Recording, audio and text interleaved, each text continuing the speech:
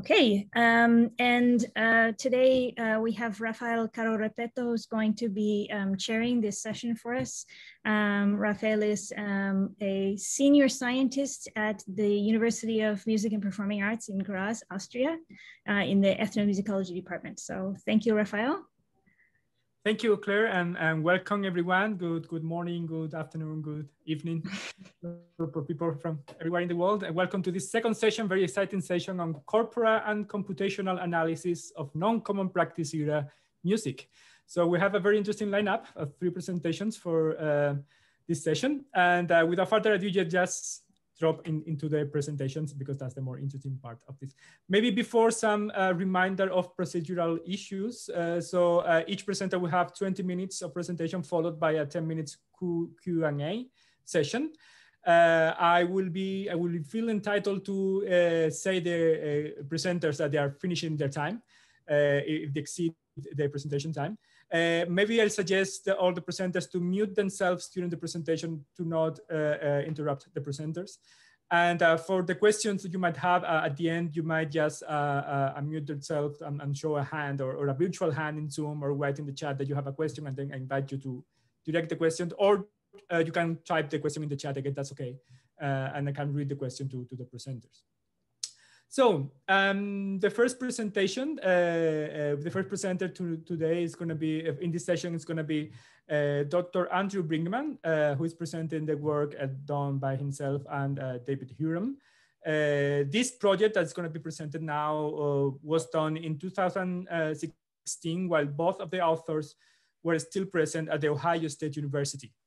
Since then, Dr. Andrew Brinkman has become the recruiting and admission coordinator for the College of Fine Arts at Midwestern State University, and Professor David Huram is currently enjoying retirement as a professor emeritus at the Ohio State University School of Music. So I'll give the floor to Andrew to present the paper entitled Cross-Cultural Corpus Creation and Statistical Tendencies in Music. So the floor is yours, Andrew.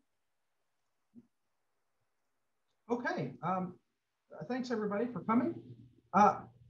As Rafael mentioned, so this project was one that David and I got started in 2016 when David was still knee-deep and looking at voice leading and melodic principles and things like that. And as he was kind of showing this world to me and I was exploring it as well, we ran into two important topics or two important points of contention in the world of melodic organization, especially when it comes to cross-cultural studies and things like that. The first point being the tenuous nature of the idea of a universal or the idea of a statistical tendency in music, but there might be some type of musical feature that's present in all musics across the globe. The second point that we kind of ran into was the issue of data availability, and that what you really need when you're looking at statistical tendencies or universals is large corpora and also widely diverse corpora. And oftentimes you can get a large corpus of one specific cultural musics or something along those lines, or you can get a diverse corpus of musics, but it's relatively small. The project that we're working on, the project that I'm presenting today, is an attempt to try to combine these two principles together while also looking into some interesting aspects of melodic organization. So diving into the concept of a statistical tendency or a musical universal. The history of ethnomusicology has rightfully been cautious with the idea of universals, especially if we think back to the history of comparative musicology, when at times scholars were more interested in the supremacy of Western music over non-Western musics than simply the investigation of musics across the globe. However, in recent decades, we've been trying to break down those barriers, and I think that we've been at least moderately successful. Scholars like Brown and Jordania have reviewed pertinent literature over universals that have been studied in music and have talked about some of the ways that scholars have gone about looking at cross-cultural musical features. So, however, we noticed that the issue is that the legitimate concept of a universal is relatively unachievable. First of all, a universal meaning that in all musics everywhere, there will be some type of musical feature that we're looking for. Obviously, that's impossible for us to look at because we can't look at every single piece of music that exists. The other issue with that is that the wide variety of types of music makes that highly unlikely that there would be a legitimate universal present for all musical features. However, scholars like Bruno Nettel and others have put forth the idea of a statistical universal or statistical tendency, and that a musical feature might be present in a large majority of musics. And this is something that we can tackle and have tried to tackle, like other scholars in this project. For instance, Patrick Savage and others have looked at potential universals in other aspects of music and outside of melodic organization, as far as instrumentation and other aspects are concerned. And we're specifically focusing on this study on melodic organization. So inherent in the topic of melodic organization is the issue of defining terms like music and melody. And we recognize that terms like music and melody are culturally loaded, but we have to start somewhere. And especially in terms of melodic organization, we know that scholars have, both in Western music and in non-Western musics, found patterns of musical features or melodic features that we might say could be cross-cultural. For the purposes of this study, we narrowed down 4 specific musical patterns that have been observed in Western art and folk musics and non-Western art and folk musics as something worth investigating whether or not they might be cross-cultural statistical tendencies. So these patterns are firstly pitch proximity, or the tendency for melodies to favor small intervals over larger ones. The second being leap ascension, the tendency for large intervals to ascend and for small intervals to descend. The third, pitch declination, is the tendency for breath delineated musical phrases to descend. And the fourth, initial anacrusis, is the tendency for initial strong beat to be approached by a rising contour. Taking these relatively succinct definitions together, we might propose 4 hypotheses. Hypothesis 1, we could label pitch proximity, proposes that most melodic intervals tend to be small. Hypothesis 2, leap ascension, proposes that large melodic intervals tend to ascend rather than descend. Hypothesis 3, pitch declination, proposes that melodic phrases tend to exhibit an overall declining pitch contour. And hypothesis 4, initial anacrusis, proposes that melodic phrases tend to begin with a brief upward rise in pitch. So now we move on to the reasonings for our creation of this corpus. Notice that our hypotheses ask for a lot of information regarding pitch and phrase information. And they test different, not entirely different, but different aspects of melody. So while it is possible to look at these things with 3 convenient samples that we've used, we decided for the purposes of the study to create a new sample of widely diverse musical melodies. This new sample we're calling the Akora Folkways collection based on the materials from which it comes from. When creating any new corpus, it's important that we recognize the inherent biases that are present whenever we go about the collection process. So in attempting to avoid these biases in collecting our materials, we allowed other scholars to do that for us. Specifically, we allowed the Radio France Akora and the Smithsonian Folkways labels to provide the records necessary for transcription for these corpora, or for this corpus.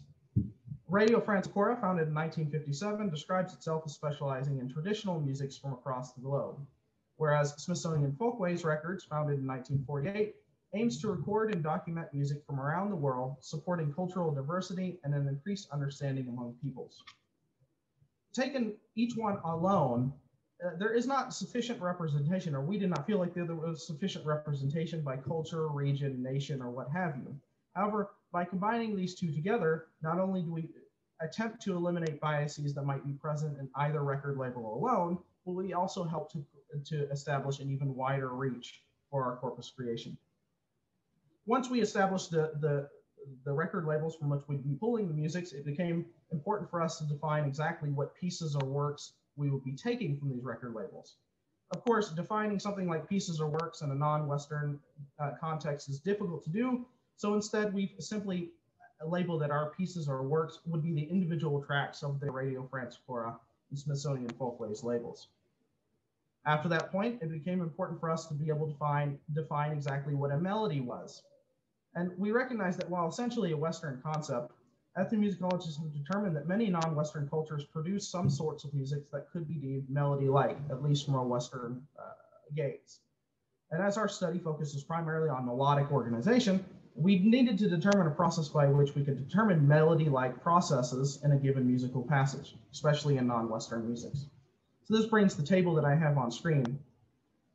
When going through the different tracks for the Okora Folkways collection, it became necessary for us to put each track into a specific category of melody-like passages.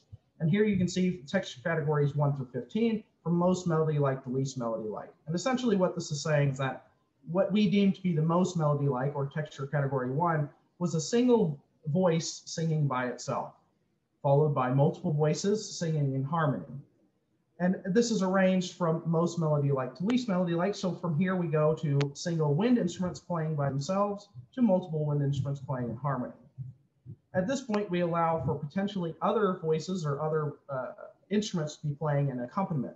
And so the next stage is single voices accompanied by something that's not performing the same melodic line to multiple voices accompanied. Again, followed by single wind instruments that are accompanied to multiple wind instruments that are accompanied. Finally, our last couple of categories include single non-wind instruments, followed by multiple non-wind instruments in harmony, single non-wind instruments accompanied to multiple non-wind instruments accompanied, and an other category that was a catch-all that might include things like, say, for instance, non-pitched drum ensembles or solo percussion features. In total, the size of our Okora Folkways collection pulled from some 696 tracks from 84 different CDs. 114 of those fit into category 1, which was our best fit category, and about half of them overall come from are accompanied in some shape, form, or fashion. During the process of the transcription process, we started with category 1 tracks and moved down to category 15, where about 10% of the tracks fit into category 15. Along the way, as some of our hypotheses had to deal with phrase-related information, it was important for us to define exactly what a phrase is. So we noticed that in both in speech prosody and in musical studies, that phrases tend to be linked with breathing. Therefore, starts and stops of breathing might equal phrases.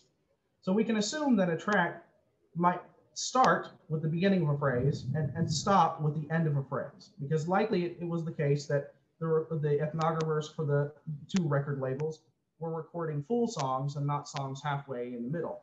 That is not necessarily the case, and we don't know that for certain. So this is something that we have to be take caution with. However, it is likely that we could expect this to have occurred. Another way that we can delineate between phrase starts and endings is by changing textures. And of course, this is dangerous, as our own Western biases might affect how we determine starts and stops. But again, with the lack of other methods to come up with at the time, we felt like this was the best course of action. So in a given track, what we might find is the first phrase we could encode as starting with the very beginning of the track and ending with the first audible break or breath and pause. If that wasn't possible, because say the instrument was a non-wind instrument, we would hear the first exceptional change in texture. On the same track, we could also find a second phrase at the end of the track where the ending of the track itself was considered to be the ending phrase boundary, and we would work backwards from there, seeking either the first breath pause or the first substantial change in texture. The transcription process itself, once we had narrowed down how we would go about looking at phrases, it can be troublesome. We note that transcription, of course, necessarily is going to eliminate information that might be deemed important or useful by the performers. However, transcription also can be highly useful for us, the researchers, as for our hypotheses specifically, we're interested in absolute pitch and phrase-related information. And these things are exactly what we attempted to transcribe. So for instance, in a given recording, we transcribed only monophonic lines, the most melody-like of those lines, and transcribed them based on absolute pitch. Glissandi were marked where appropriate, and we noted about 100 instances of those. Rapid pitch changes fit into 5 different categories. You could categorize them as brief and narrow rapid pitch changes, akin to the Western concept of a mordant, of which there were about 141. Brief wide pitch changes, of which there were about 3. extended narrow pitch changes akin to the Western concept of a trill, of which there were 63, extended wide pitch changes akin to the Western concept of a yodel, which is 7, and a generic ornament designation of which there were about 67.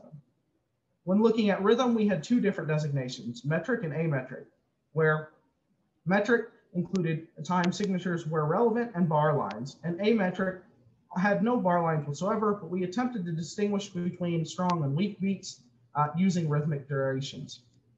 Repeated unisons were given special markings, and audible rests were encoded, especially if a breath was audibly heard. Finally, instrumentation was encoded by using a more modified version of the Horn-Bostel-Sachs method. In addition to our Akora Folkways corpus, we, for the purposes of the study, included 3 convenient samples. The Densmore Native American collection of some 2,000 Native American songs pulled from a plethora of Native American cultures.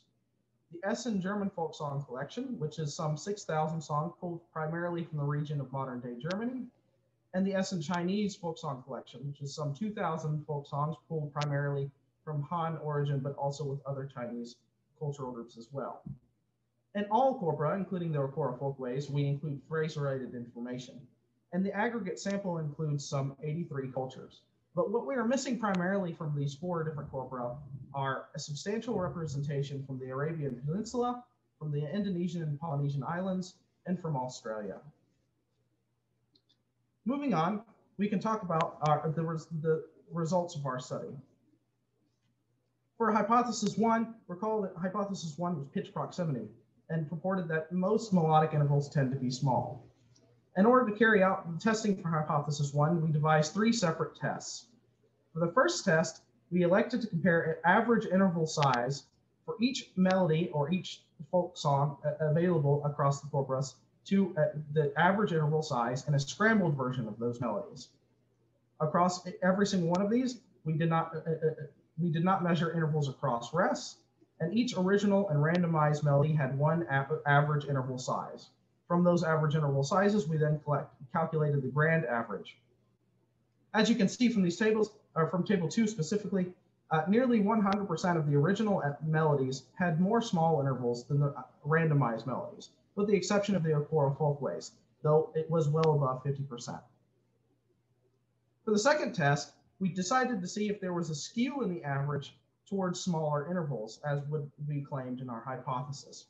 For this, we simply calculated the average melodic interval size of the original melodies and then counted the number of intervals that were greater or lesser than average. And you can see that in table 3. Again, results are consistent in this test with our hypothesis that small interval sizes tend to predominate. Our third test, which is much more informal, was simply examining the instances of ornamentation that I discussed earlier, these rapid pitch gestures. And again, we can see that the small pitch gestures vastly outnumber the wide pitch gestures. Moving on, for hypothesis 2, leap ascension, recall that hypothesis 2 purports that large melodic intervals tend to ascend rather than descend. For this hypothesis, we simply counted raw tallies of all melodic intervals without counting rests.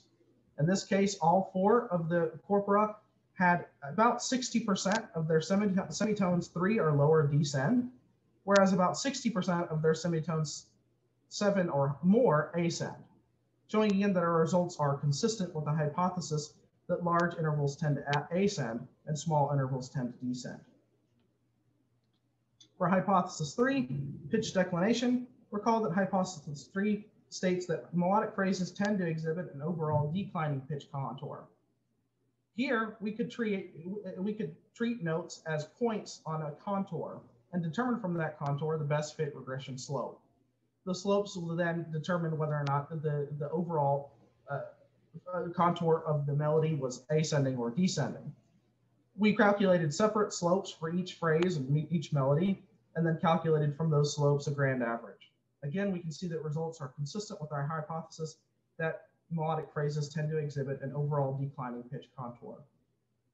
For hypothesis 4, initial anacrusis, recall that it states that melodic phrases tend to begin with a brief upward rise in pitch. For hypothesis 4, we simply compared the interval between the first 2 pitches in a phrase. Again, we can see that results are consistent However, notice that for the Native Americans specifically, this is inconsistent. Now, upon noticing this, we decided to control for unisons as well. And once we do control for unisons, we find that, again, ascending intervals, even for the Native American collection, vastly outnumber descending intervals in the beginning. Overall, our study finds that our results were consistent with our hypotheses across the board. Hypothesis 1, all four corpora were consistent with the idea that small intervals predominate and might suggest that pitch proximity is not merely an artifact of range constraints. For hypothesis 2, we had moderate evidence across all four repertoires that small intervals descended and large intervals ascended. However, we might notice that the preponderance for small intervals might ask us to rethink the name of this pitch pattern of leap ascension and instead call it step descent rather than leap ascension, though that's completely debatable. For hypothesis 3, we had consistent results across all four corpora, and that we had an overall declining pitch contour. And again, for hypothesis 4, once controlling for unisons, we noticed that most intervals at the very beginning of phrases tend to ascend rather than descend. So, in conclusion, our results suggest that there are some possible melodic features that might be cross-cultural, and we might consider them to be statistical tendencies. However, as I'm sure you are all aware, and we are as well, further testing and theorizing definitely needs to be done before we can say anything concrete about this. We hope that in the process of carrying out this project, that we have contributed to dialogue on corpus creation techniques.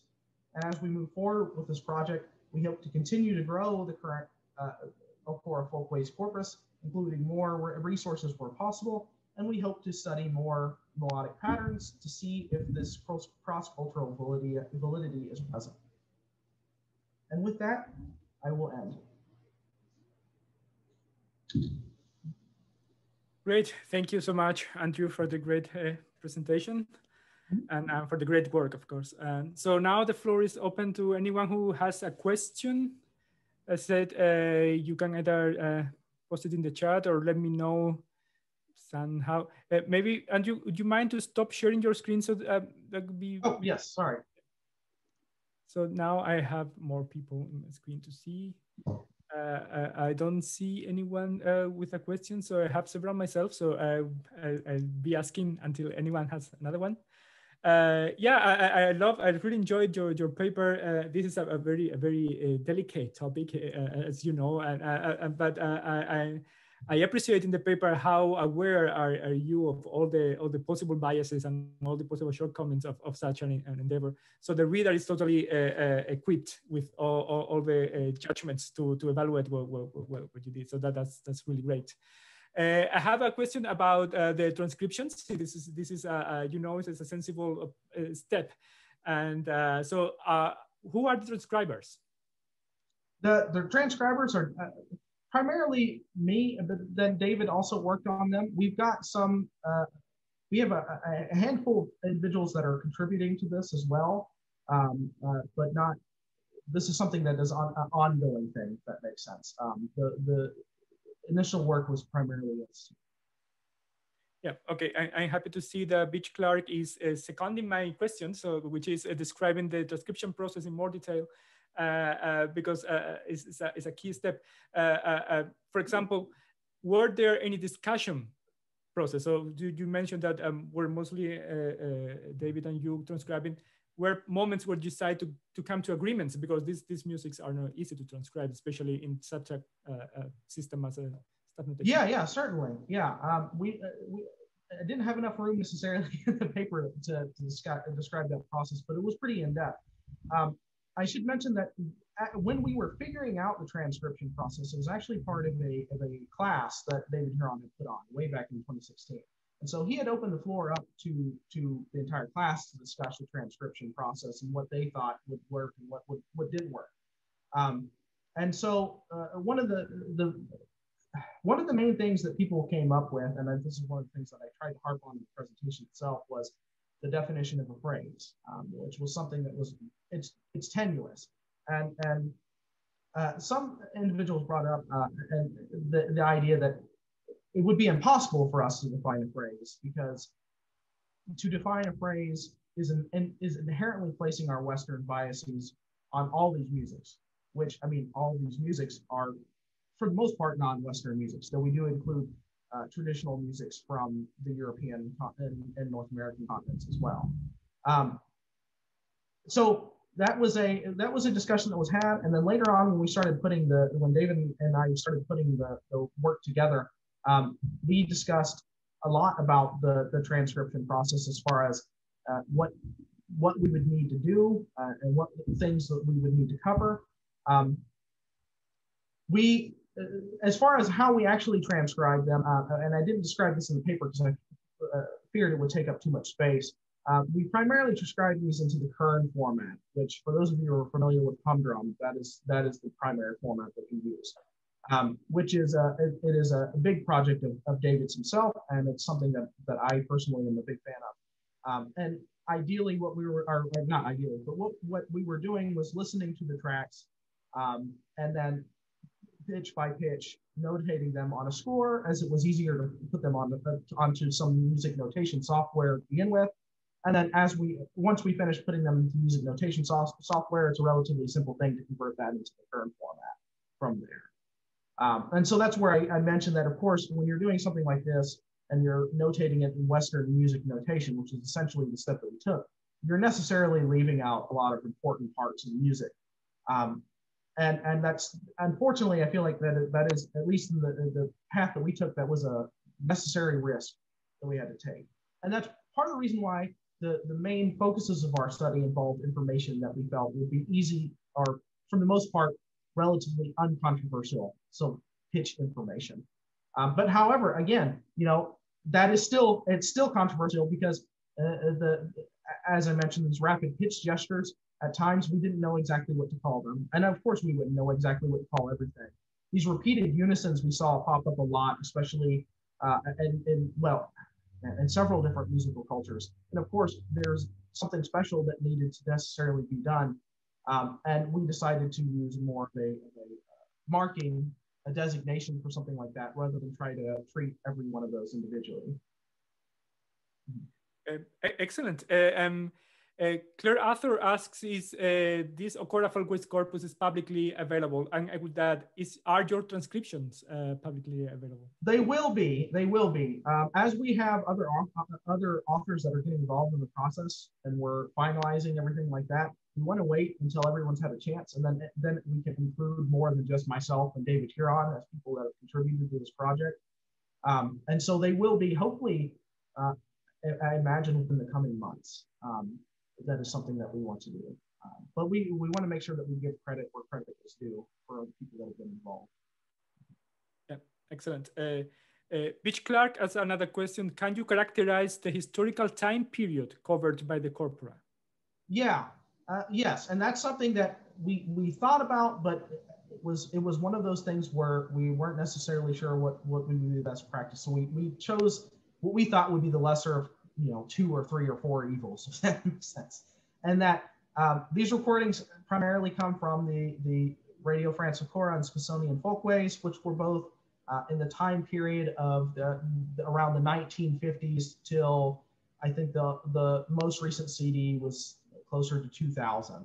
So the recordings themselves are fairly recent. And for each one of those recordings, we would have to do some fairly in-depth ethnographic work to determine exactly what time period those individual songs may have come from, if it would be even possible for us to find that. And that is an issue, especially in my own personal work, that as far as time period of ethnographic materials is concerned, it's an issue, but it's an issue that it's a necessary issue that we have to kind of deal with. I hope that answered the question. The convenient samples themselves come from different time periods. Specifically, the Essen folk song collection is primarily 19th century German folk songs. However, that's debatable.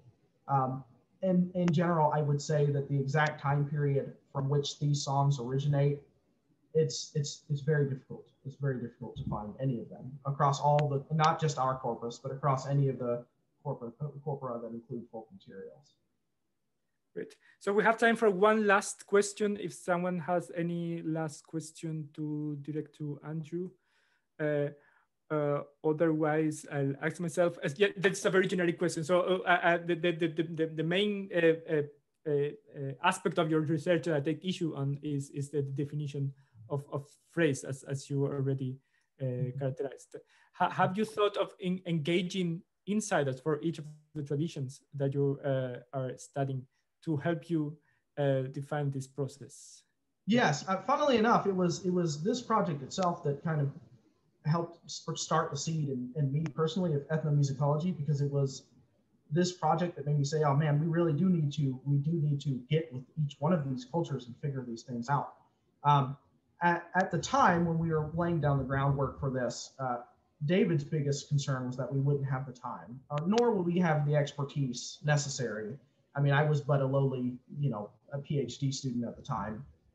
And so we were worried that doing something like that would take a considerable amount of time to do, which, as you can tell, 4 years or 5 years later after the start of this project, it has taken a long time just to get this far. That is something that we have discussed a lot. I would like to do something like that, but I also defer to my co-author on this. And David is I wouldn't say against the idea, but he doesn't want to take he doesn't want to take years and years to potentially go through something like this.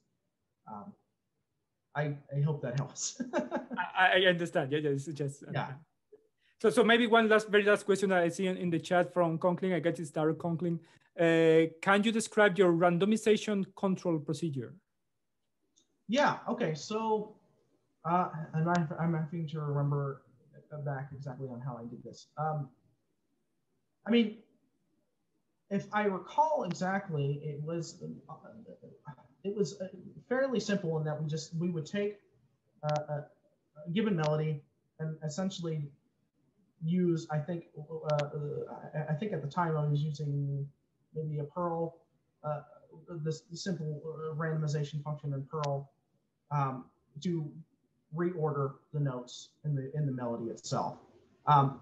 We did not use any formal or created specifically for the purposes of this project method of randomizing, as we were worried that at the time we might put our own biases into the randomization process, and with as much biases as we were putting into this project in general, the last thing that we wanted to do was bias ourselves on the random sampling process as well.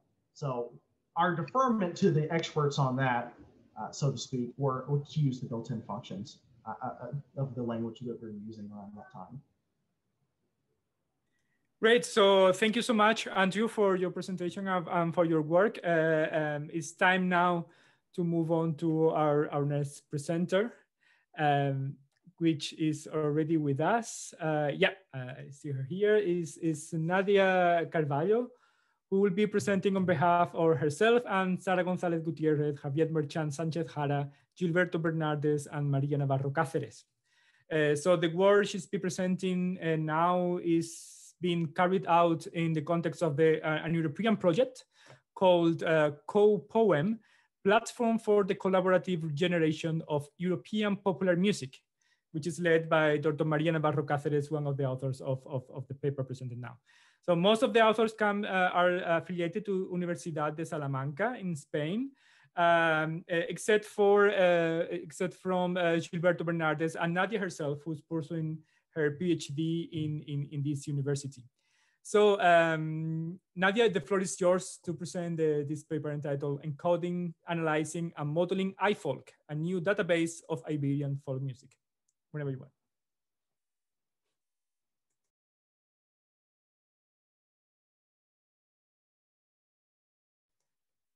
You are muted, Nadia.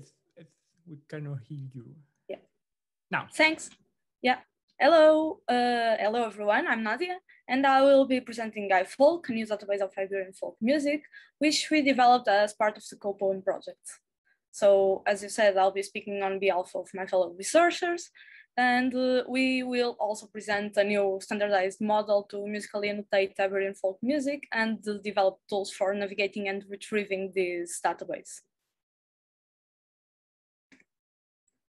Folk music, and in particular that of oral tradition, have significantly influenced society, being a great part of our culture.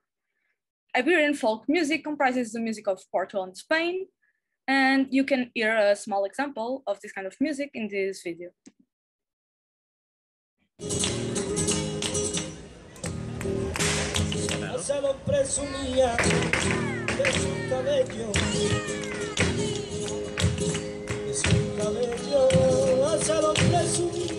Since the beginning of the 20th century, ethnomusicology has been proposing strategies to facilitate the transmission and learning of folk music to the communities.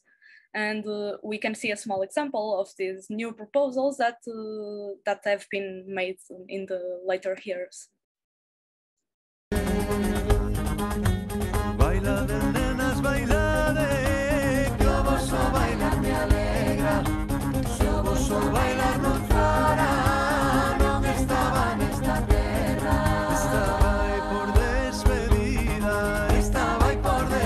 To promote Iberian folk music in schools and formal musical learning environments, some ethnomusicologists wish to incorporate this kind of folk music into the educational curriculum. However, folk music collections are usually incomplete, offline, or not focused on educational purposes. So, for example, they do not incorporate any musical analysis, and it is difficult for teachers to plan classes for specific music features such as rhythmic patterns or melodies. In the context of the Co-Poem project, we intend to pursue the task of bringing Iberian folk music to the educational environments. As the first part of the project, we collected a database of 250 lullabies and children's songs from Spain and Portugal and constructed a model to analyze the musical features of this music. We'll present here our publicly available database called iFolk and the digital platform mainly directed at educators, where one can search for traditional repertoire based on ethnomusicological and educational criteria, such as scales, genres, rhythmic patterns, or melodic areas. In a second phase, we are developing a children target space in the platform to promote Iberian folk music through educational and interactive games. To understand why it was important to differently encode this database, we started by analyzing and collecting the characteristics of music from Portugal and Spain based on a systematic study of the songs in our database. This music encompasses musical expressions that have been preserved due to their transmission from generation to generation.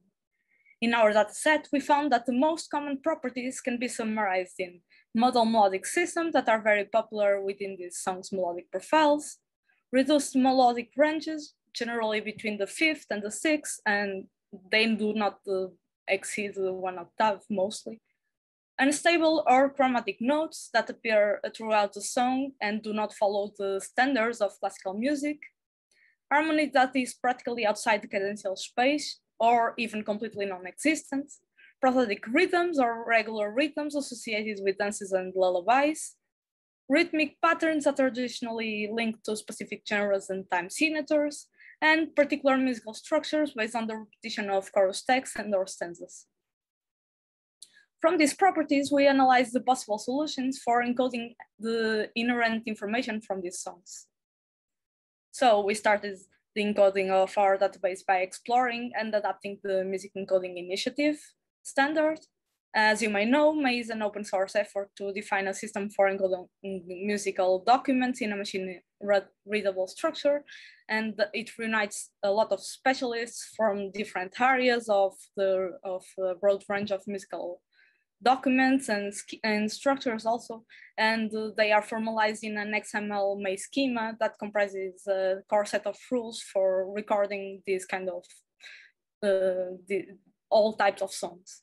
It is very widely disseminated because of its potential for encoding information about the notation, but also about its intellectual content, contrary to other standards. Because of the specific nature of our database, it was necessary to adapt some parts of the MAE schema so that important information was stored and easily accessible. The ultimate goal is to unpack common patterns between pieces from the same geographical area or even the same genre at the melodic, harmonic, or rhythmic levels. We use new and adapted labels to analyze and encode these features that did not exist in the original. For example, on the header, we added source and bibliographic labels such as collector or encoder, but also title, region of the song, and some notes that were made during the transcription and encoding process. And we also added some general music analysis information that influences the whole song, such as the habitus, the mode, the tempo, the textual and musical incipit, and genre. On the body, we added primarily inexistent musical features that change along time and that the encoder has analyzed and interpreted, such as rhythmic pattern, musical structure, rest notes, and general text. Having defined the iFolks database encoding, we will detail the strategies adopted to allow fluid access, navigation, and retrieval of the database information. As mentioned before, we had to take into account that we were focusing on the educational community as our target group.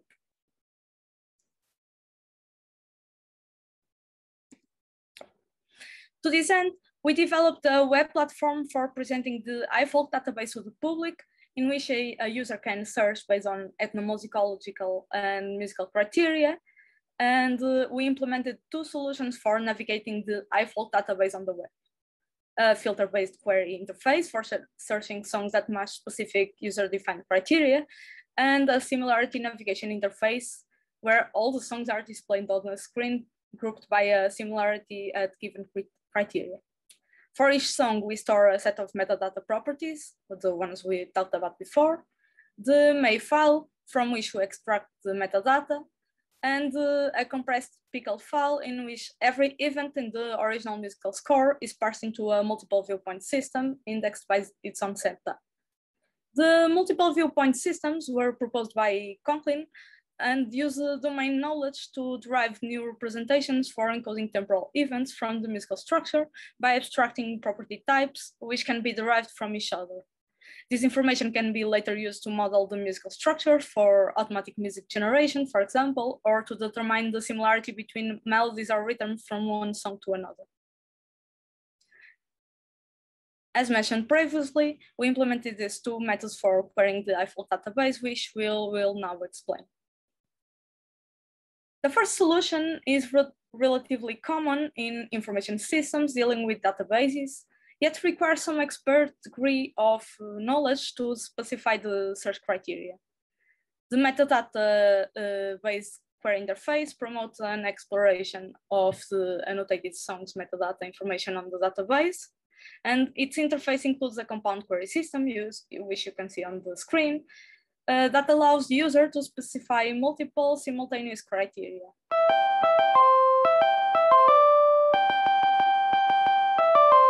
Each query criteria is then applied as a filter, as you've seen, to the database, and multiple values can be selected, as you will see just now. The query results are listed in alphabetic order over several pages with 10 elements each, and we show the name, the indexation name, an audio, and a hyperlink that includes all collected song information from the query results song.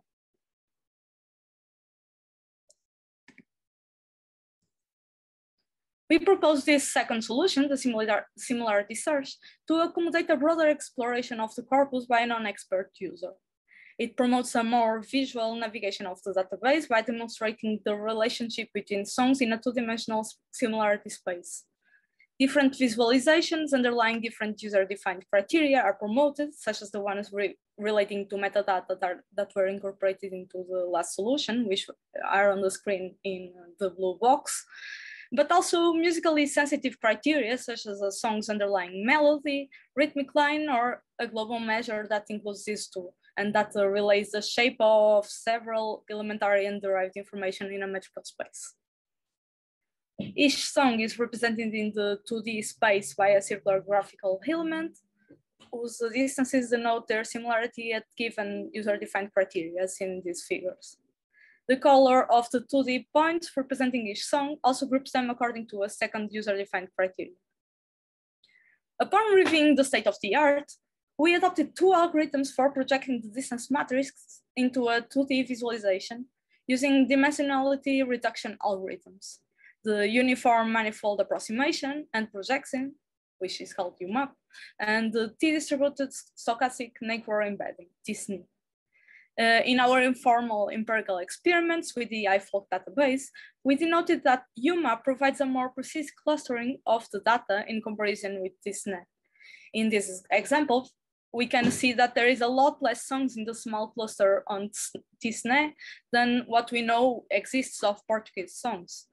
However, as we did not have documented evidence of this better use of UMAP over TSNE, we decided to leave the choice to the user. A lot of research has been focusing on comparing melody or rhythmic of different songs, mainly motivated by the copyright industry and finding segment occurrences in musical works. In this research, we departed from Anja Volk's studies on Netherlands folk music similarity. This work concluded that the structure induction and the local alignment algorithms perform the best when comparing segments of variable length within these melodies. The main difference between these two algorithms is shown in these two figures. Siam explored the notes in a musical sequence, a set of points in an n-dimensional space, and computes the number of transformations from one song space to another, while LA focuses on comparing subregions of the two songs according to the number of insertions, deletions, and substitutions needed to transform one region into another. However, after applying the algorithms on the iFolk dataset, we concluded that the original settings considered for these algorithms were not appropriate for our type of music. In this sense, we adapted the algorithms to take into account other features that we thought were more relevant. The features are inputted into the algorithms as point sets. In CIM, we calculate the difference between two adjacent events and measure the maximum occurrence between these various translations as the distance between the songs. In LA, we calculate the matches between the subregions of the songs using the whole feature vector as the symbol being compared. Using only pitch and onset, for example, which are the two examples we see here on the screen, we can see the main differences about the two algorithms in the figures. CIM would get a better value in this case, as there is only really a translational vector with a difference from one sequence to another. LA would get a lower value because the maximum subsequence encounters only has a 2-note length. Considering the features we used for melody, we compared several combinations of onset and pitch or musical intervals, as you can see in these figures that we put here. The difference between pitch and interval accounts for key invariance. In the context of folk music, this is important in the sense that several melodies may appear at different keys. In the educational context, taking this information into account would allow educators to adjust the similar melodies to the kid's pitch range. For rhythm, we computed distances for several combinations of the notes on set and duration features, such as absolute duration, contour, position within the bar, and its speed strength. We show in the slide some examples of combinations using absolute duration and position in bar for the two segments that we showed there. We also experimented with the Levenstein distance algorithm because of its popularity in this context, but quickly found that the results were not very good compared to the other algorithms. For the global similarity measure, we compared point sets using combinations of many of these previous components. Following our analysis of the iFolk database, we found that it had a reduced melodic range, as you may remember, and most of its rhythmic patterns are linked to a specific genre or time signature that have been present throughout the tradition. In this sense, on making our analysis of similarity within the database, we expected that it would be balanced across the similarity measures, revealing these tradition-aware relationships between the songs in the database. In the following slides, we'll detail some insights into our preliminary experiences with this set of algorithms. If we use onset for comparing songs with different time signatures, such as the ones we can hear on these slides,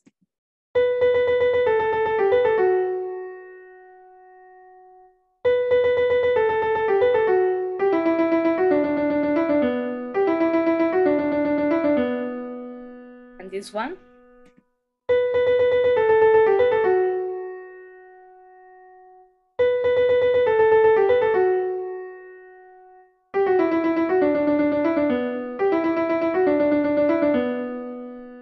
We can easily see that they sound very similar. They are just written in different metrical spaces, which is not uncommon across folk music transcriptions. But our algorithms would get resulting distance values with nearly the maximum dissimilarity value while using the onset information. On the contrary, adopting point sets with only pitch or intervals for computing the distance of these two songs usually resulted in them being perceived as nearly identical. Using LA instead of CM achieved more balanced distance scores across the whole database. On rhythm, similarly to melodies, the adoption of note onset poorly captures the perceptual similarity between rhythmic sequences using both algorithms.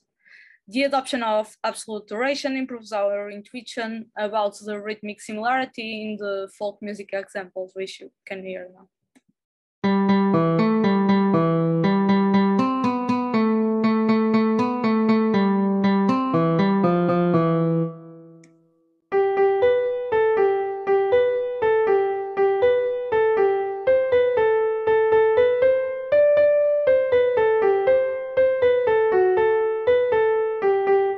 These two examples are the problem because while only using absolute duration leads to songs such as those being considered very alike because of the type of figures that they use, but they are not really. They don't have the same metrical structure. They don't sound similar in terms of rhythm. The other example we had on melody also raises an important issue that can be captured with the current point sets or distances under study, because most humans will perceive them as very similar because of the accents that result from their metrical organization. But as the duration and even other metrical transformations are not taken into account, we should explore in the future some metrically invariant representations. For the context of global similarity, most of the songs present really high values of dissimilarity using both algorithms. The three songs in this slide appear as a small cluster on the similarity settings we had, and we can listen to them now to see that these two.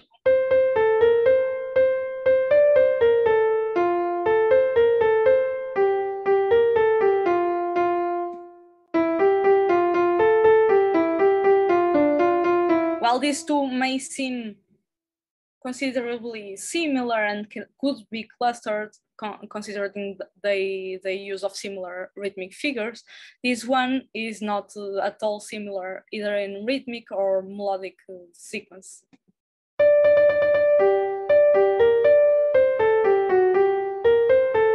In this sense, and although preliminary evaluation demonstrated that the original SIAM algorithm had more balanced results than any combination of features used with LA, further research on other global similarity measures should be pursued for the iFolk database.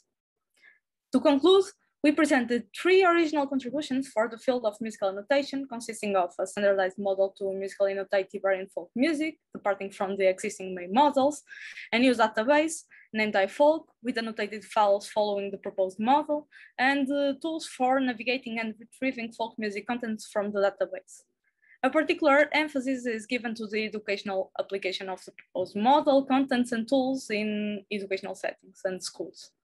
Ultimately, we strive for the promotion of Iberian folk music to the educators community. In the future, we want to further explore a better systematic evaluation of the similarity measures within the iFolk database. And we also aim at evaluating the interface itself to understand how well the underlying similarity concepts are conveyed to the users and how successful is the system in aiding the teaching of the repertoire and these features. Some references that guided our work. Thanks for the attention. Thank you very much, Nadia, for the presentation, and congratulations to all the authors for the work, very, very interesting work. So now the floor is open for your questions. Yeah, Vivian, Teresa is congratulating you for the cool project, and thank you for your presentation. So if anyone has a question, just make any sign or just post it in the chat. In the meantime, Nadia, what are your sources? So you didn't transcribe, right? So one of the slides you showed, you're using printed sources, right? And transnotate, yeah.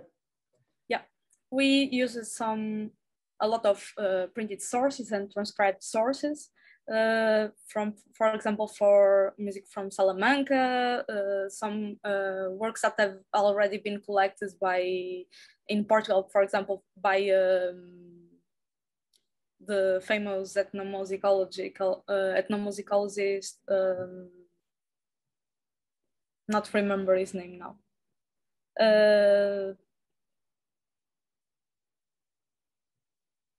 Garcia Matos? No. In Portugal is Oh, in Portugal. Yeah, I think in Spain we have from Garcia Matos, for example, from Miguel Manzano, from a whole lot of different sources. And from Portugal we have mostly from the library of Coimbra, some folk song books that we found there, but most of them were from two different authors only.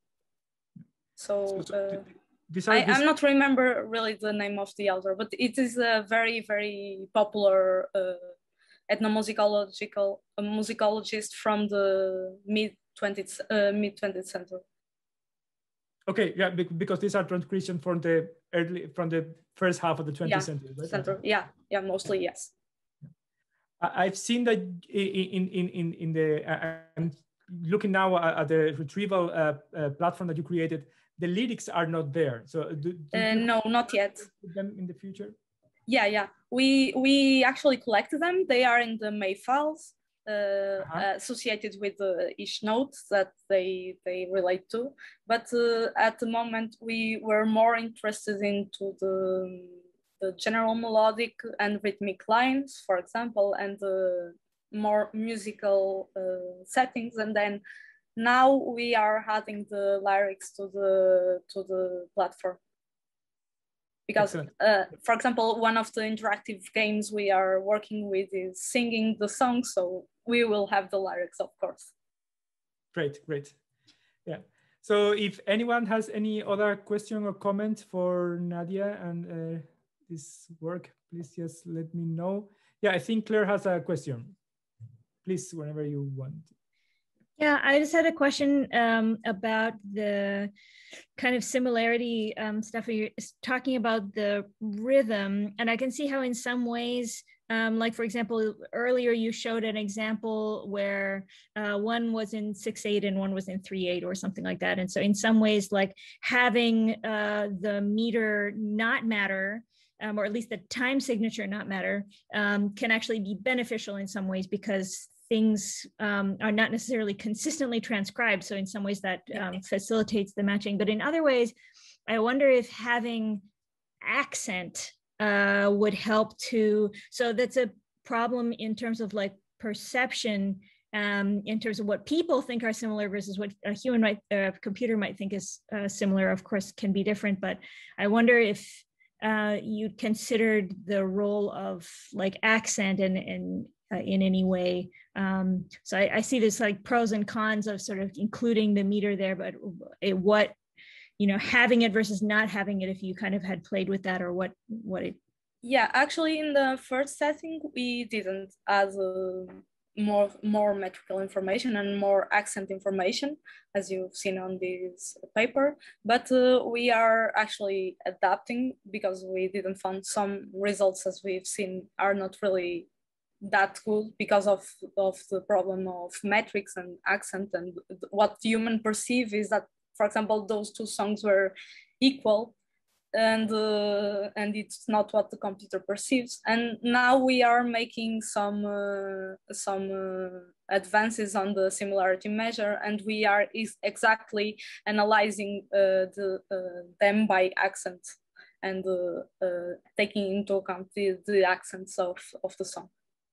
Cool. So you actually are running perceptual studies as well as a part of this project? Not yet, but yes, we are looking for running perceptual tests. Wow, cool. Thank you. It's really interesting stuff. Great. So the last chance to ask a question to Nadia today. Of course, you can always contact them. If anyone has a last minute question, then if don't, I think we can stop here and move to the next presenters. So thank you very much, Nadia, for your work and to your colleagues for the work you're doing. Thank you. Great. So to conclude this session, we have two presenters and they're already setting their presentation, which is great. So the presenters today are going to be Jules Cournot and Mathieu Giraud, who are going to be presenting the work that they did with their colleagues, Louis Bigot, Nicolas Martin, and David Ragnier. So except from Nicolas Martin, who works in Arobas Music, the producer of the software Guitar Pro, the rest of the researchers are members of the Crystal, the research center in computer science signal automatic control of the Université de Lille. And they're going to be presenting this work that was carried out in the research group AlgoMus, algorithmic musicology.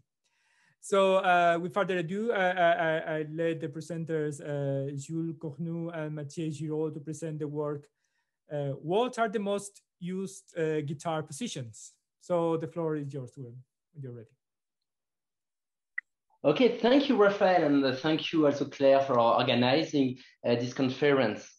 Actually, yes, we are from a research team and we work with Arobas Music, with a company to study guitar position. All what we do today is based on tablatures. So what is tablatures? Tablatures, today we understand this word as something that describes how the instrument might be played instead of the actual notes. Tablatures are very old. Here it's an example of the first printed score in 1507, and this score contains lute intabulation, that means an arrangement for the lute by Francesco Spinaccino, by a polyphonic song by Josquin des Prés. We will hear later this song.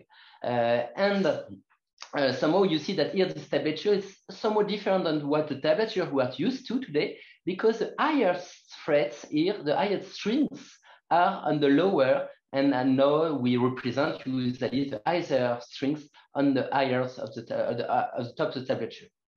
Anyway, that's a tablature, so showing strings and showing frets in which you can put your fingers to play notes. But also, I mean, we have tablatures today are used mostly by, pop and rock guitar players.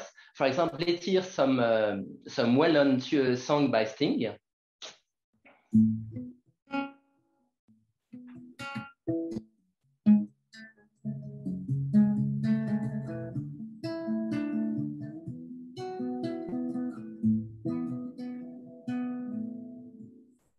Thank you, Jules. You can just put a little higher the guitar in order to see what you are playing. So, when Jules is playing this riff, he can play it by heart. He can play following the score, but he can also play following the tablature. And actually, many guitar players that are most from, the pop, the rock communities do not read scores or read barely scores, and they just rely on the tablatures. And sometimes the tablatures do include the rhythm informations, and sometimes the guitar player just know themselves, they know the rhythm they are playing, and they just use the tablature as an aid to play, to know which fingers will be played. Okay, So today, I mean, the content of our talk will be in two parts. The first one, Jules will explain, I mean, what we did to encode tablature. I mean, what kind of vectors we can use just to encode information in a tablature. But and what we can have to also draw information from guitar profiles. And then I will present some first corpus analysis we did on my songbook. So yes, one of the most common encoding for music information is the piano roll encoding, which is a very simple encoding. You have some vectors with 0 and 1s, and each component of your vector will represent one note. And if you have a one in your component, it means that this note is played at this time. And you will have, for example, one vector every 16th note to represent rhythm. So this representation is quite simple, but does it suit guitar and guitar playing? Not really, because you don't have any information for string and frets. So we came up with a new encoding, which is the string fret encoding, with one vector also composed of zeros and ones. You have 6 parts of this vector, one by strings, and each part is composed of 25 components, which represents each fret on your guitar. So basically, it just represents all of your fretboard on your guitar. And when you have one, it means that you have put your finger at this place on your guitar. So this vector will be very large, and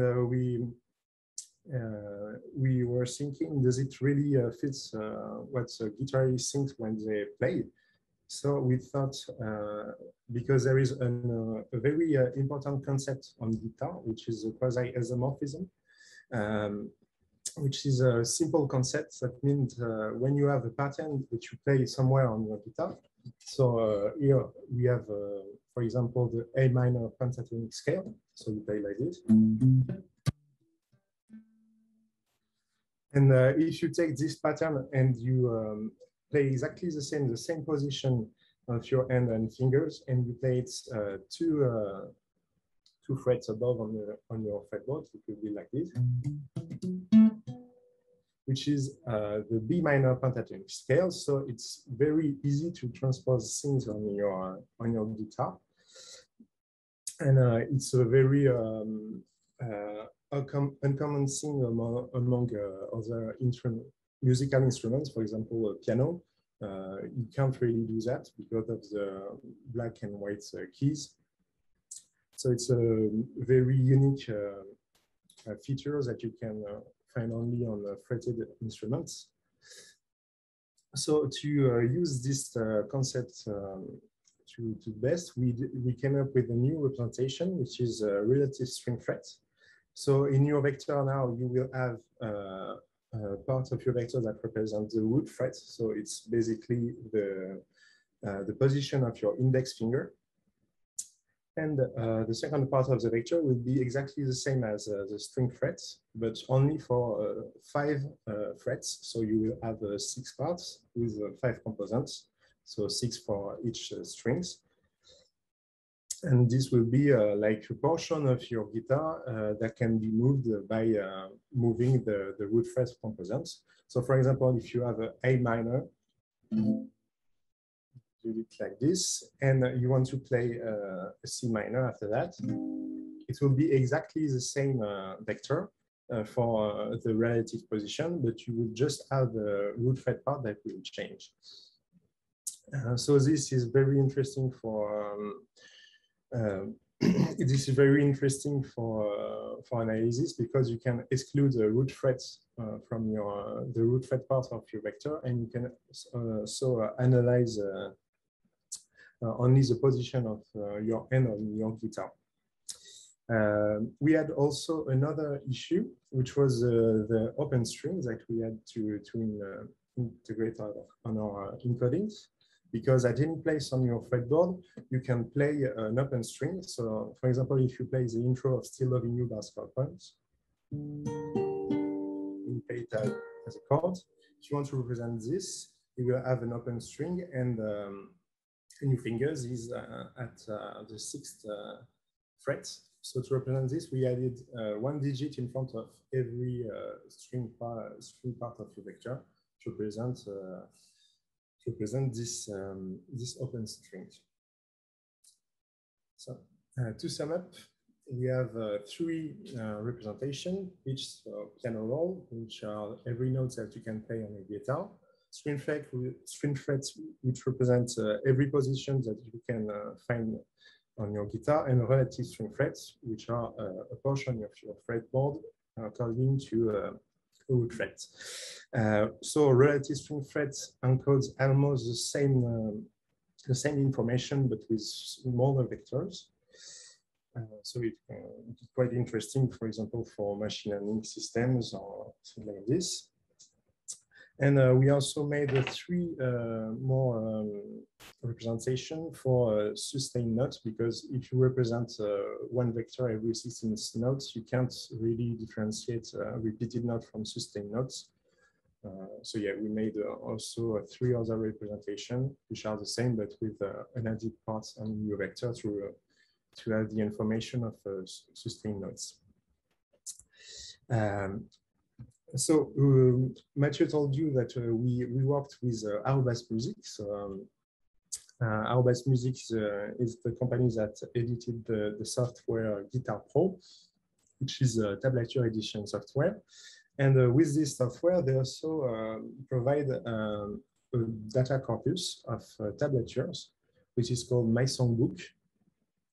This corpus of data is more than 2,400 tablatures, which are transcribed by professional musicians, so they are very accurate. And so with those data, we made a parser to get from guitar profiles to Music21 structures, and it will be soon. And this parser will be soon available on our website. So now Mathieu will talk to you about the statistics that we made on this corpus using our different representation. Thank you, Jules. So the first stats we can see is just to see what frets are used.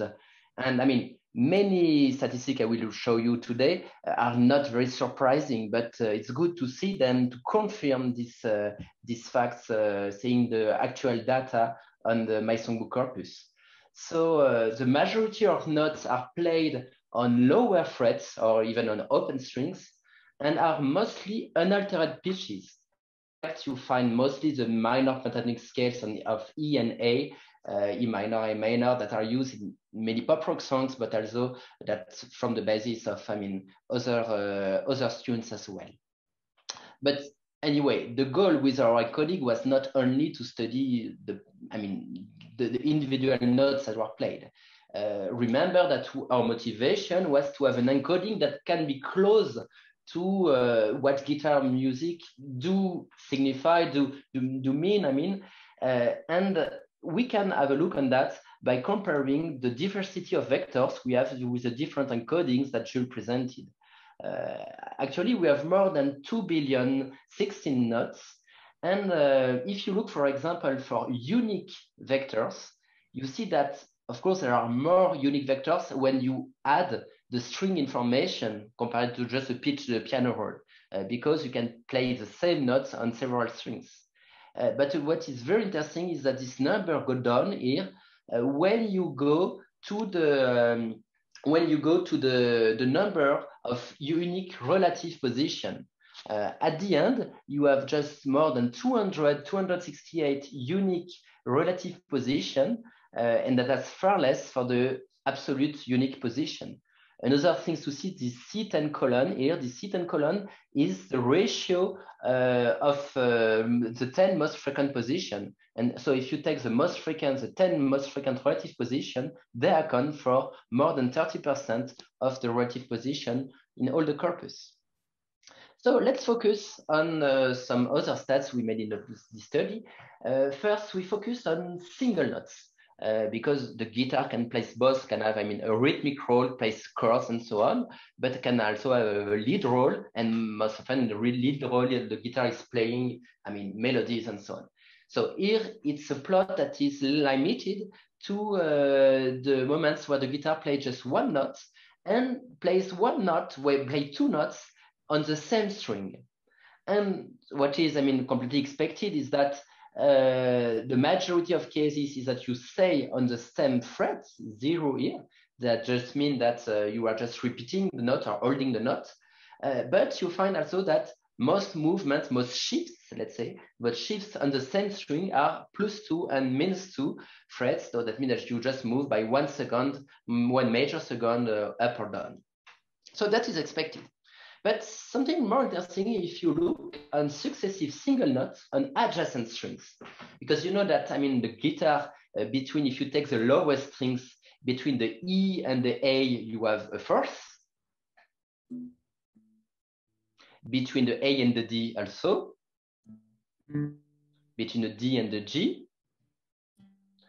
But when you go to the G-B pair, you just have a third, a major third here. And at the end, you have, again, a perfect fourth. And that's why we call the guitar quasi-isomorphic. It's not completely isomorphic because on one side, you have the open strings. When you have something that uses open string, you cannot just translate your hand. And on the other side, you have this GB pair, meaning that some patterns you do with your fingers on the lowest strings, you can transpose them just one string higher, but as soon as you reach the GB pair, you cannot do that. And you see that here, this is what the points that are rounded, that are circled here, show that you have different behavior between on this adjacent pair.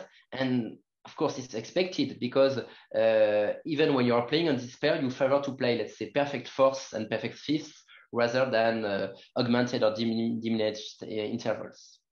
Okay. So now let's focus not anyway on single notes, but on chords. So at the top, you have the most frequent absolute chords, absolute position somewhere on the fretboard. And at the bottom, you have the most frequent relative position. That means that you just forget the hand position. Okay. So let's just begin perhaps with the green part. So if you take the green part, you see that here you have the E major, that is a very well-known E major chord that you can just take at the bottom of the neck. Yes, thank you, Jules. And you can, so this chord accounts for more than 2% of the chords with at least 4 notes. But you have also this position is used, for example, the F major chord. Yes, that is just, I think that your mic is, you are muted, Jules, but anyway, we see what you're playing. And you see that it's also about 2% of the chords. But what is more interesting, if you count relatively, if you say what we put here in brackets, you have 7.5% of all relative positions that share this position. It can be E, can be F, but it can be also chords higher on the neck. So, and you find also other chords like here D, A minor, C, and so on, that are put in other position. But there is something that is very surprising, is that the most used guitar position in the My Songbook corpus in these 2005 is this yellow position here. And you see it's an A major, but it's an incomplete A major. So we can just press play it at the bottom of the neck with open string. And so here, this position, why is it incomplete? It's just because you do not play the highest string.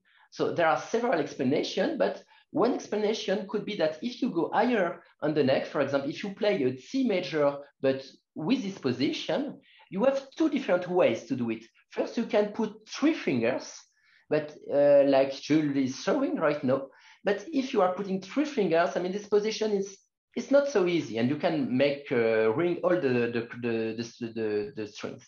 And another option is just to put 2 fingers, and you have also the ring fingers that is playing a sort of barré chord. And in that position, the highest string is not correctly fretted. I mean, it's not in the chord, and so you can just avoid them. And actually, many transcription of tablatures do not include this highest string on this position. But it was surprising, but we really checked on the transcription, and as Jules said, the transcription of my songbook is very accurate. That just we discussed with guitar players, and just that position is really used, not playing to on every also the highest string. Okay. Perhaps the last plot that we split chord usage among genres. At the top row is chords with 2 or 3 notes, and the bottom row is chords with at least 4 notes. And for example, if you, the classification is very broad. For example, in classical, there are both, I mean, Baroque, classical, and romantic pieces, and you see that blues and jazz are together. And I mean, even rock is a very broad category. And anyway, we see interesting trends. If you see, but both in chords with less notes or with more notes, that both metal and rock have many these green chords. What are these green chords? It's chords without thirds. That it's like the power chords with that you have just have the tonic and the fifths. Perhaps you can just play that. Yes, thank you. With that chord, I mean, yes, it sounds perhaps a bit poor if you play on the classical on the folk guitar, but if you on the classical guitar at least, but if you have if you play an electric guitar with some distortion, you have a lot of added harmonics, and in fact, the added harmonics makes that you do not need to play already very subtle chords with your fingers. So that's one of the explanations that we know that there are more, I mean, fifths and fourths in metal and also in rock. On the other side, I mean, if you look on the blues jazz, of course, you have many sevenths with many variations. And on the classical, Baroque, and Romantic repertoire, you have also all these gray chords here. There are chords with just 2 notes. Perhaps let's hear now what the...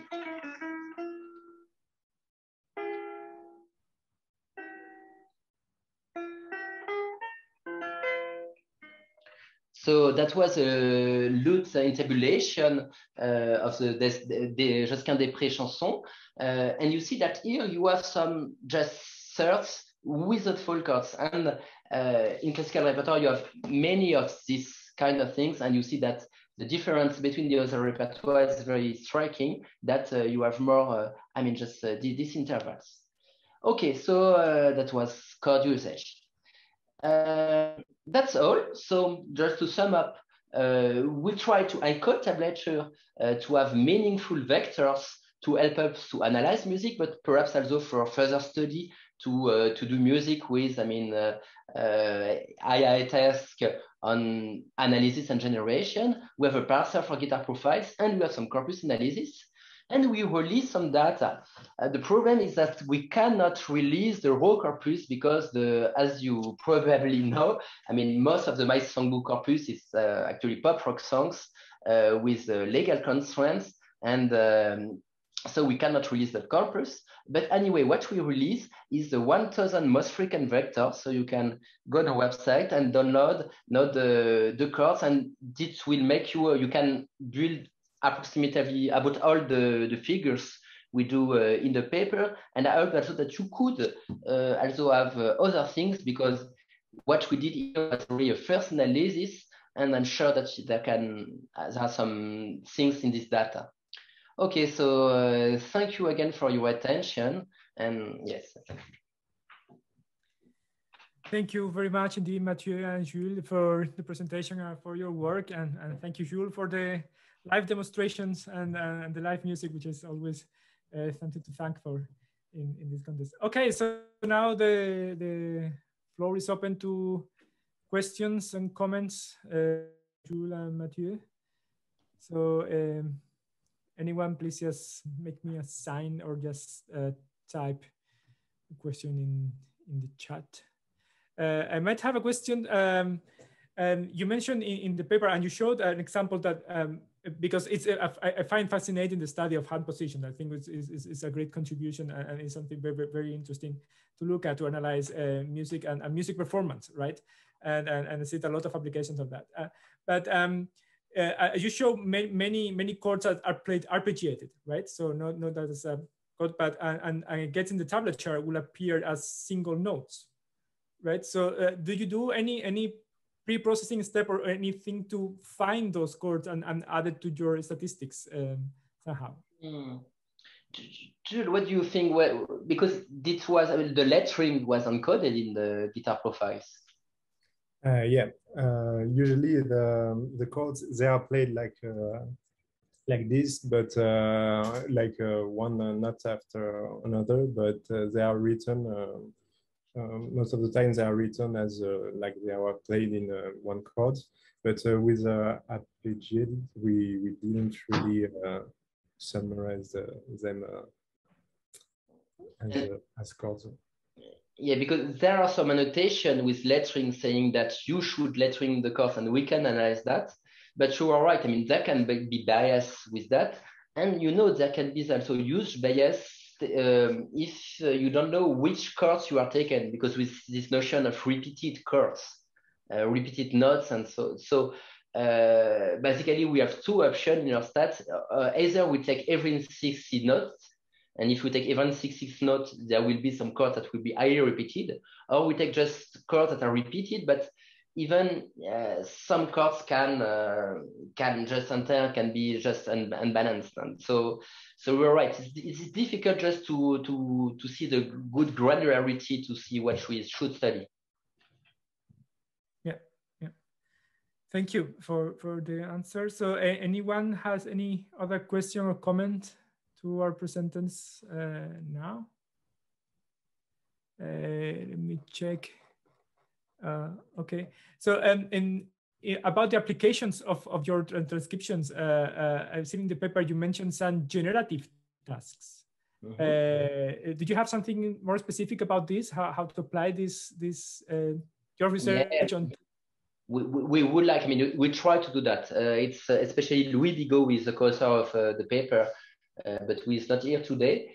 He is now working, I mean, on a generation of guitar tablatures. There have been already quite some papers in that field, but we definitely think that, I mean, it's better to generate tablatures instead of actual scores. It's better to generate, if you generate a tablature, that means that you take into account something that is playable, that you can play, and that is really, that is, let's say, under the fingers of a guitar player. And you could say the same thing for when you generate some piano music and so on.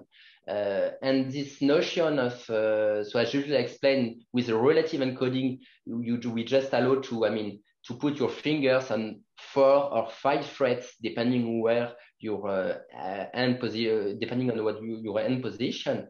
But actually, it's even lower than that. I mean, people are really used to use 2 or 3 frets when their hand, once their hand is at some position. So of course, some machine learning model could learn that by itself. We know that all that the machine learning models could learn everything. But if we believe that if you present the machine learning model either for analysis or for generation data in a structured way that is coherent with the music, it will be easier for this kind of tasks. See, I look forward to see how this developed in the future. We have a question from Dark Conkling. For analysis, did you stratify your corpus according to different tunings, or is it all standard tuning? Hey Daniel, thank you for your question. Yes, here it's all standard tunings because we do not, so we excluded, I don't know if we are 10 or 20% of the corpus that were not in the standard tuning. because the data in the other tunings were not enough to have meaningful data. So here we for just, but you are right, Darrell. I mean, if you study other tuning, but basically you will have other hand moves. And when we talk to guitar players, when they say, okay, I play, let's say folk music, but my bass chord is not E, but it's D, it's D-A-D, they know that they have, I won't say it's another instrument, but somehow they have different gestures and that could be more convenient for some styles of for some music styles. So you are right. It could be more wide by the studying other things. We could also studying just bass music on the bass. Okay, we have a time for one more question. So Claire Arthur, I think you have a question. So please, yes. Yeah, I was just thinking about that last point too, because I wonder if it would be too messy, but if you could somehow, since you already have the relative fret, if you could add another relative like for each, like that's unique to a string. So let's say you have a drop D tuning, that would be like another relative, like if you -1, but then now it fits, right? Yes, that may be an idea. Yeah, you mean to encode relatively either the other tunings? Oh, why not? Why not? Yeah, that's right. Okay. Thank you, Claire. Yeah. But I was wondering, because you mentioned towards the beginning that you were a little bit surprised for the propensity of the A chord.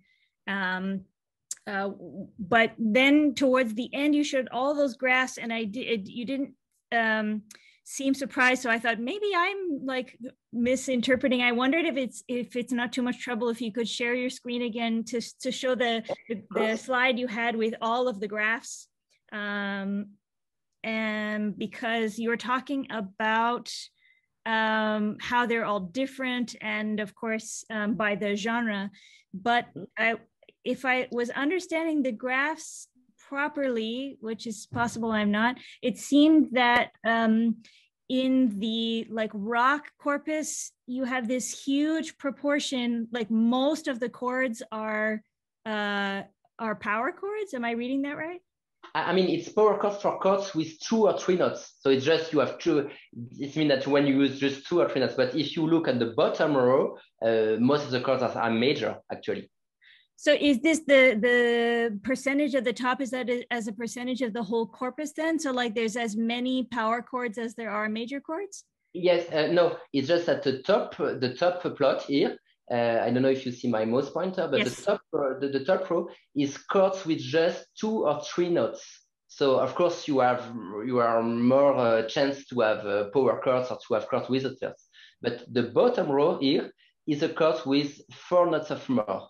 So if you take this chord, actually in rock music, you have even more major chords than in the classical style. Sure, I see. Okay, so it's the 20% separate, like of each of those sort of subsets. I see. That makes more sense. Okay. And the bar are broken just because they were really huge, but it means that when you have 2 or 3 notes in rock, you see that it's about half of the chords when you have 2 or 3 notes are just fifths.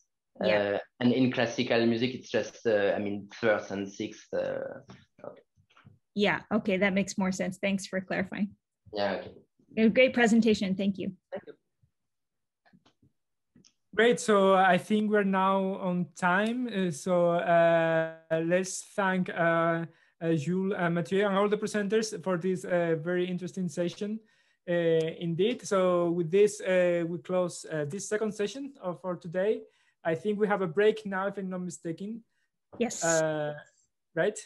Yes, and yeah, go ahead, please. No, Claire, please take it. Yeah, no, just a 45-minute break, and the next session will start at 16:30 UTC. And I just wanted to remind everyone, as we forgot after the first session, that there is a separate link for each of the sessions. So I think a few people were coming back to the same link. So just as a reminder to check each of those. Thank you again. And thank you, Raphael, for chairing. Thank you all. See you later.